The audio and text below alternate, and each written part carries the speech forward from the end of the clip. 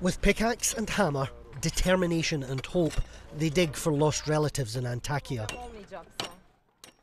This backbreaking work falls to these men. Their city and their country are overwhelmed, and the lives of those trapped in here depend on them. This was a 6th-floor apartment block. Families on every floor.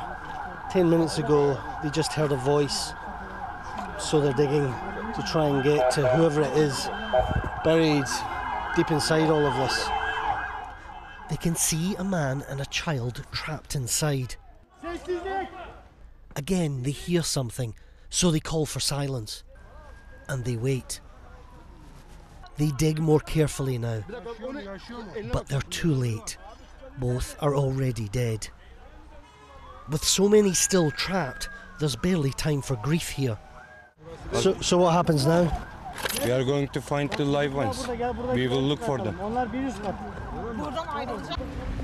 There is barely a corner of this city of 500,000 people that hasn't been churned up and torn apart by the earthquakes. Antakya's devastation is near total. This is the scene all across Antakya. It's not just individual buildings that have come down, it's entire city blocks. And there are groups of men on top of most of these piles of rubble, listening carefully, listening out for survivors.